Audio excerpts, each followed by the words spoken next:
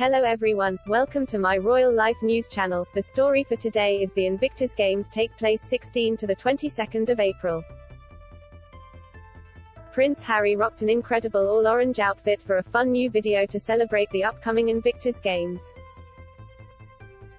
The Duke of Sussex, 37, joined members of the Netherlands team for the video, which saw him practice his Dutch before taking off his hoodie to reveal that he was wearing an orange tree and orange sweatpants, matching the nation's colours. Harry was joined by Jal van der Steen, Wouter Bakker, Fenna Gijtjes, and Alina Zoet for the video, which began with him asking them to tell him some key phrases. One more time guys, please. You know I need to get this right, and I really want to get it right as well.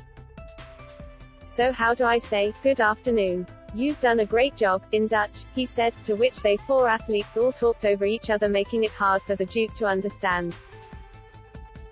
The fivesome then bounced off each other as Harry shared his love for stroopwafel, a famous Dutch sweet treat, and he was taught how to say Scheveningen, a district of The Hague. Do you think I'm ready? He asked before in Dutch closing out, thank you, see you soon in The Hague.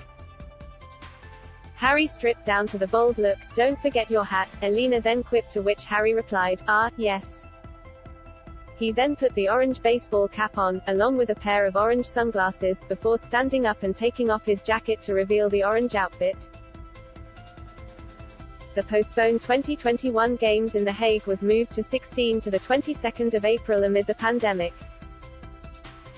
Harry met members of the Dutch delegation. Harry founded the Invictus Games in 2014, an international adaptive multi-sport event in which wounded, injured or sick armed services personnel and veterans participate. It celebrates the power of sport in recovery and how it can help, physically or psychologically, those suffering from injuries or illness.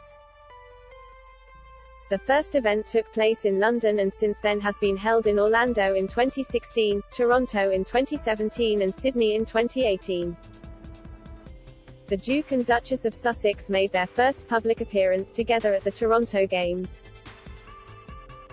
That is all for today news. Thank you for watching to my channel. Please be sure to leave your comment and subscribe below for more news update.